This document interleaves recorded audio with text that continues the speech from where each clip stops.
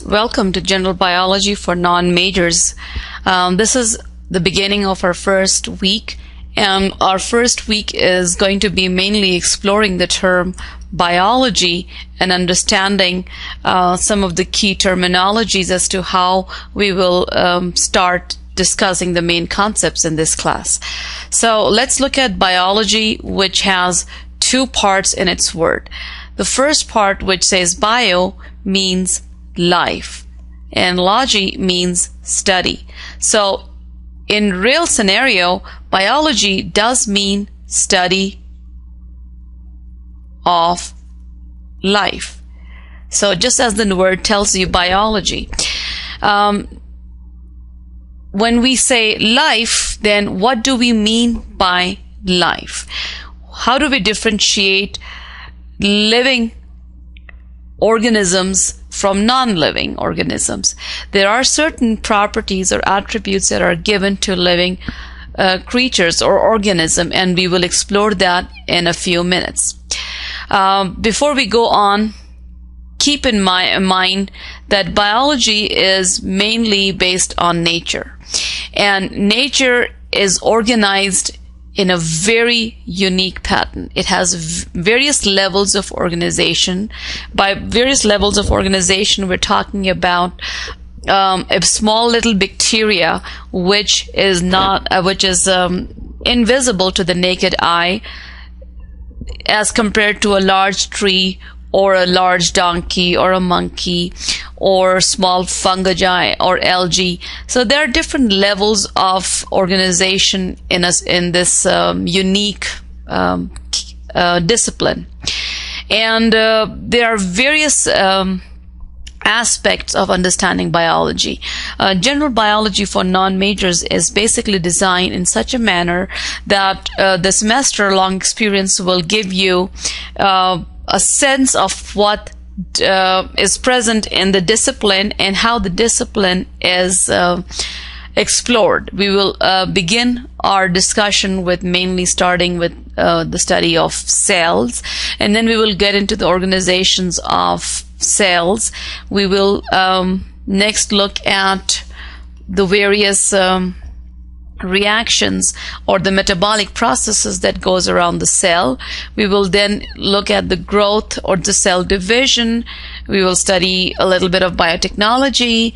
We will study environmental biology and ecology, and conclude by the study of plants and animals. So the old thought that biology is only the study of plants and animals is not really true anymore, because the discipline has grown and exploded in the last couple of decades. So let's look at certain properties of life. The first property of life is organization, and this is so complex that I will skip for a minute, as we will go on to the next slide on this exploring this organization. Metabolism is the sum total of all reactions that are carried out by a living organism. Metabolism will also include reactions which will help you digest food, energy that is provided for movement, for walking or for swimming or for hiking, how plants store energy, how they grow in size, how they respond to certain stimulus. So that's all going to be a lot of chemical reactions that we will study within metabolism. Growth is the next property of life. If we see a rock versus a plant, we will associate life with a plant and not the rock. Why? Because the rock never really increases in number or in size. It can get crushed, but that's not really increasing the mass. The plant, however, can grow and increase in cell quantity, and also in the size of the cell. Now, when we say the increase in size of the cell, I want to point out over here there is a term called unicellular, which means that an organism is only composed of one cell.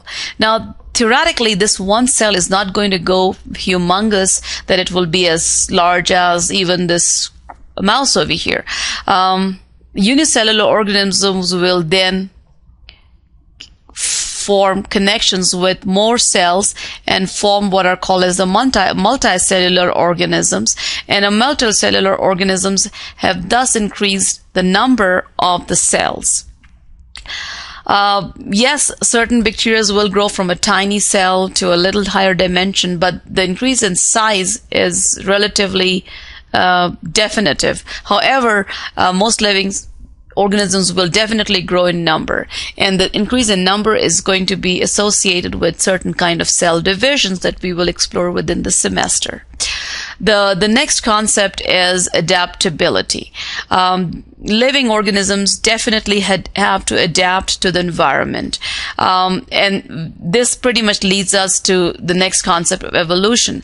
By this we mean that if certain birds are present in a certain region where there are more stocky fruits to eat with, then birds with the beak will not survive there better. So they will have to fit better with the environment. And the process of this is done through evolution and natural selection. However, the adaptability can also be related to certain changes in pH, certain changes in temperature, altitude, and so forth. Irritability is that living organisms can definitely respond to any kind of external stimulus. So pretty much even if you take a pin and poke yourself in your hand, your reflex would be the hand would shrink back. Dogs and cats have a reflex, as you can see the tails of the cat start rising, and many animals have very strong responses to external stimuli. Some certain organisms are very responsive to even a change in the climate, whether they will be able to relate to it. So these are certain properties of living organisms, and non-living will definitely be missing those. Now let's look at the first terminology which I had skipped in the previous slide, which is the organization. Let's look at how organized the living creatures are.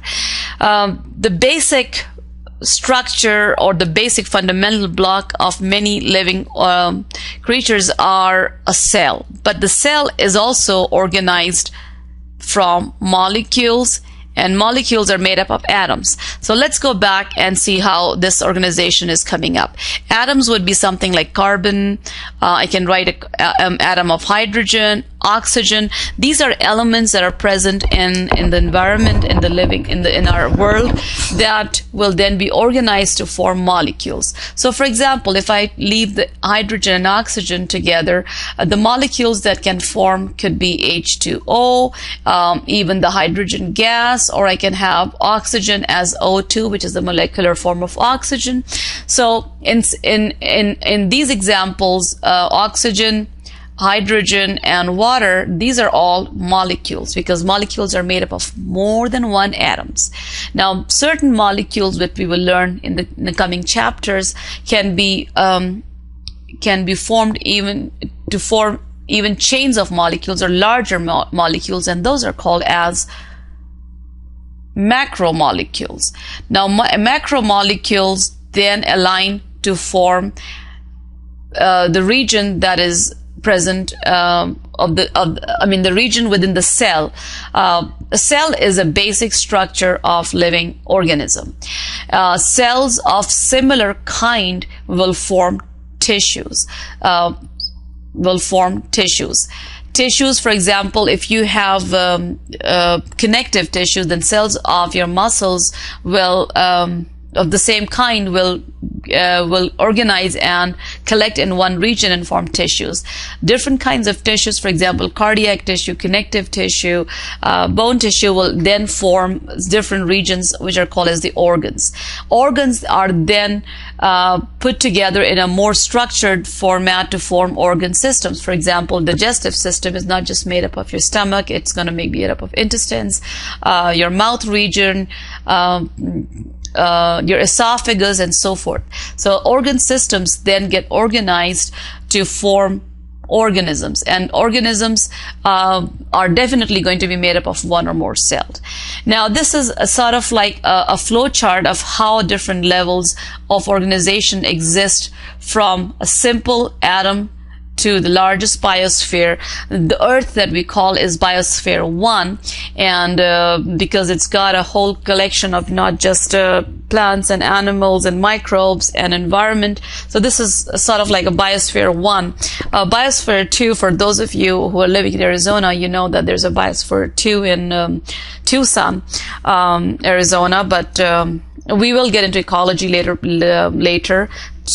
for you to understand this different terminologies. Now, different biospheres then can be grouped together to form different populations.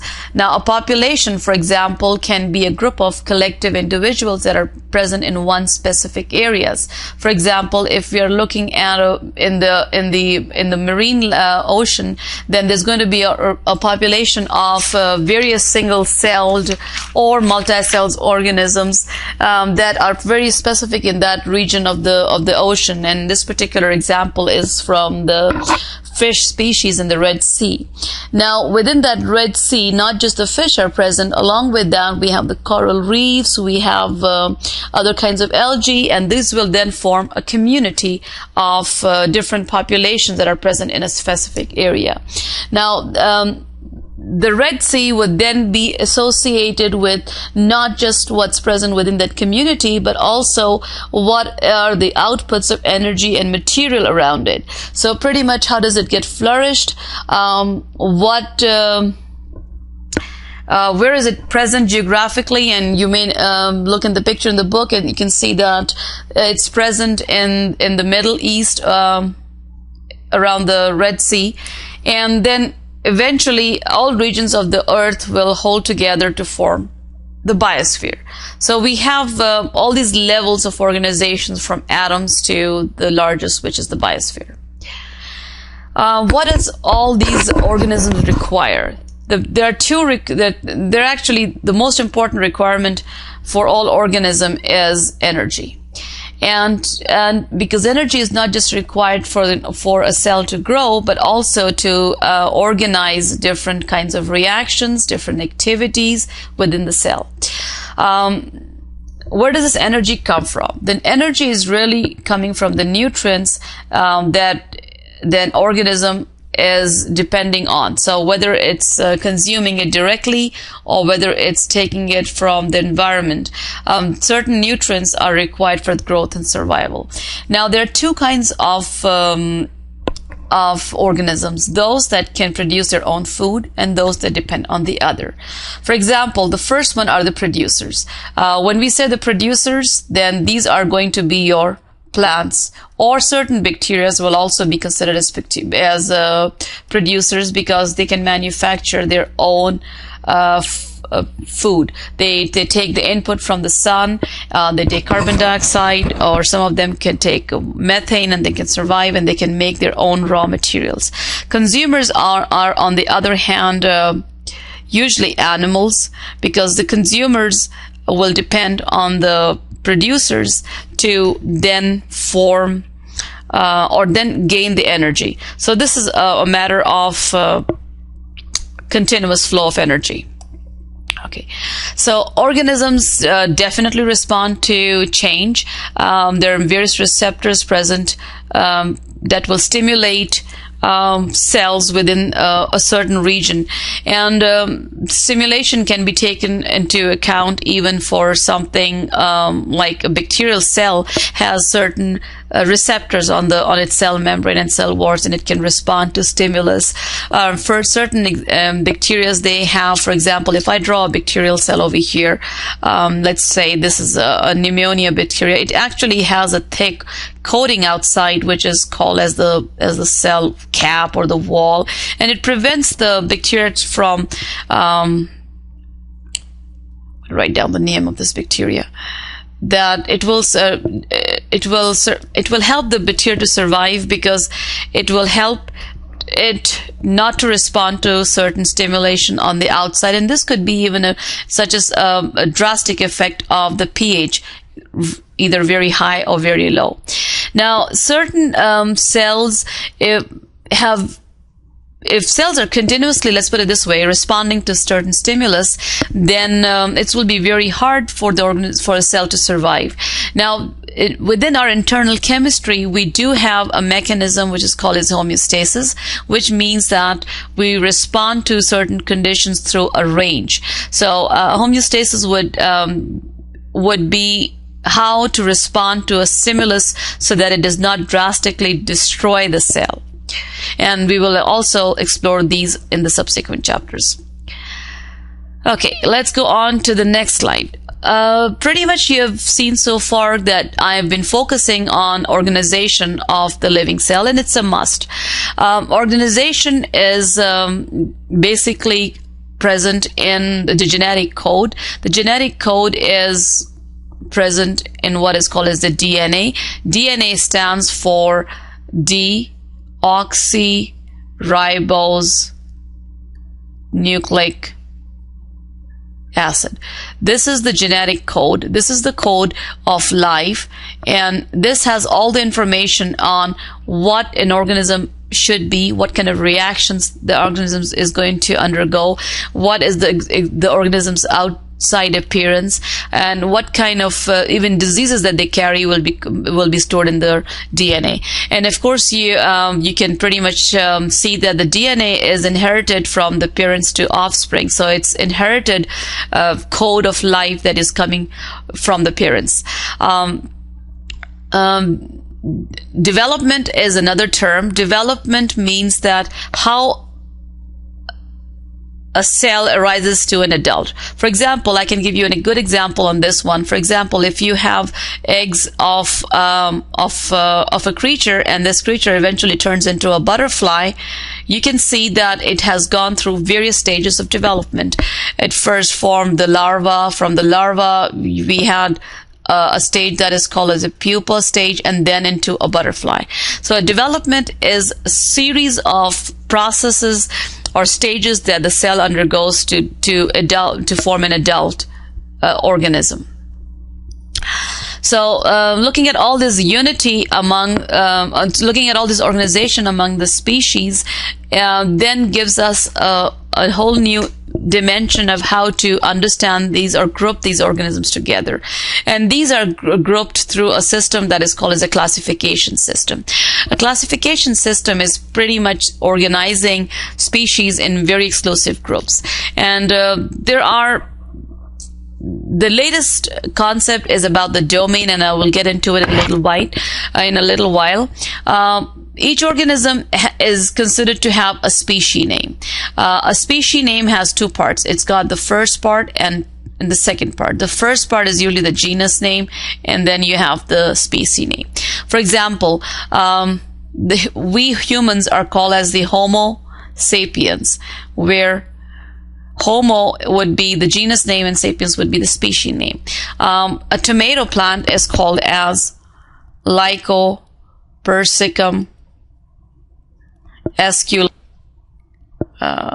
Let's get the right spelling done.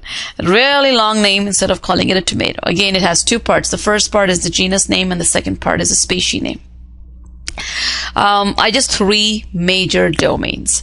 The first domain is called as the bacterial domain, and they usually consist of all single cell, and these single cell are all prokaryotes, and we'll spend a good amount of time as to what prokaryotes are. Just to give you an example right now, a prokaryote is going to be a cell that has no true structures inside. So a eukaryote, for example, cells of these are called as the eukaryotes, and they have a nucleus inside, they have a mitochondria. Plant cell may even have a chloroplast. So all these membrane-bound structures that are present inside are eukaryotes. Prokaryote would be a cell that does not have membrane-bound structures. So bacteria and the archaea are the two domains that are still being studied, especially for division within the kingdom division within these two domains, and we'll spend a good amount of time at the end of the semester going through all of these. Archaea are the most primitive creatures. These are present in, for example, in sulfur springs, in very deep earth, very deep oceans, hot springs, and these are the most primitive kind of organisms. Archaeas are the prokaryotes, and these will be the bacterial kingdom. And the last domain is called as the eukaryote. Oops, sorry, this should not have been arising. I needed a pen over here.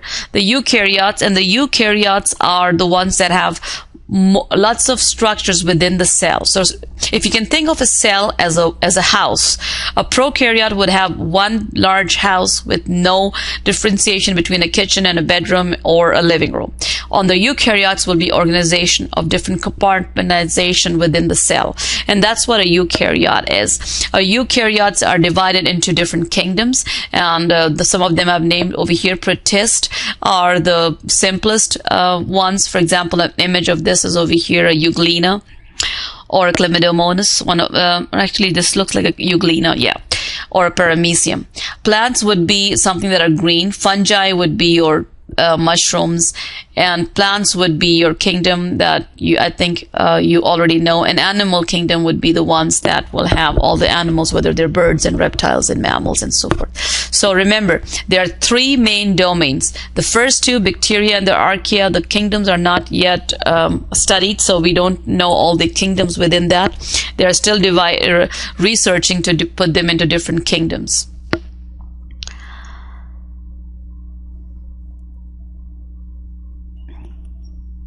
Okay. Now we will explore a different part of this week's lecture, and that is about critical thinking and science. Earlier you've understood what biology is, and you understood that we ended up with a discussion on domains. Now, how all this thought process is carried out. Science is a way of gathering data, making observations, performing experiments, coming up with certain hypotheses. So the study of science is based on critical thinking. Critical thinking is not just gathering information, is what you have learned and how what you have learned can be applied to a certain scenario. And I will try to help you develop the critical thinking during this class. During your quiz that you will be taking or your test, you will often find certain questions will not be direct questions. That you have the information, and now is the time to apply what you have understood. So critical thinking is a very important aspect of science. Science is based on judgment. So you always have to have a data to be analyzed. Researchers do that by certain steps that we call as the scientific method. And then your first lab that you will be doing is based on the scientific method, the SALSA lab. We have something what is called as observation. Observation is observing something in nature, a phenomena, and after you have observed, you pretty much collect what is called as data. So after the observation, you collect data. From the data, you will make certain sensible guesses, and these sensible guesses are called as hypotheses. Now, remember, it's a guess, it's an assumption. So these have to be tested, and the testation of this would come through now experiments. So hypotheses have to be experimentally tested. So once an experiment is successful, then you can call it a theory or a law as the results show up. But sometimes experiments do not come out to be successful, and if that happens, you have to go back and you change your hypotheses. One of the good examples that I often give my classes are when you go to a doctor and you have some kind of illness. The nurse pretty much takes your observation, your vitals and your blood pressure, temperature, and so forth. The doctor comes in, he gathers all the observations that has been collected, will ask you more questions, and then and then come up with a hypothesis, which is a guess of what he assumes you may be suffering from. And he will test that by giving you some kind of medication. Most of the time the test will work and you will be feeling better. But if you're not feeling well and you have to go back, then it's almost changing the hypotheses. Or in some cases, the nurse may call you next day and say, excuse me, the doctor would like to change the medication that he put you on or she put you on. So that's a way of scientific method. Whenever we do experiments, we always have certain variables. A variable is, for example, something that needs to be measured and it's changing. Now, if you are having more than one variables in an experiment, it's very difficult to find the effect of, let's say, effect of temperature on the growth of bacteria, for example. If I keep the effect of temperature, the effect of pH, and the effect of a solution and try to see the growth of a bacteria, it will be very hard to judge whether the temperature really affected this way or was it the pH. So you always have to have measurable one or two. You cannot have too many variables. It will be very hard to experiment with. Along with the variables, you must always have a control group. A control group is pretty much something that will not change. So again, when you do your exercise with the SALSA lab, pay attention to what your variable is in there and what's your control group in there. Biological systems have many variables, as you can see, because there are so many things that can affect the growth of an organism. Experiment will usually focus on one variable at a time. A lot of these of the experiments will lead into results, and eventually results will lead into some scientific theory. A scientific theory will then be eventually proved over time. For example, my favorite is the theory of gravitational. Objects will always fall depending on how close they are from the surface of the earth. That's a theory. It almost is a law because it's always going to be correct.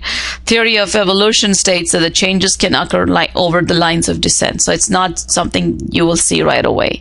So there are lots of theories that are pretty much proven scientific experiments. So this concludes our first week's lecture. Hopefully you have you got familiar with Camtasia and my recording, and this way we will be listening to lectures every week. And don't forget to attempt your quiz for this week.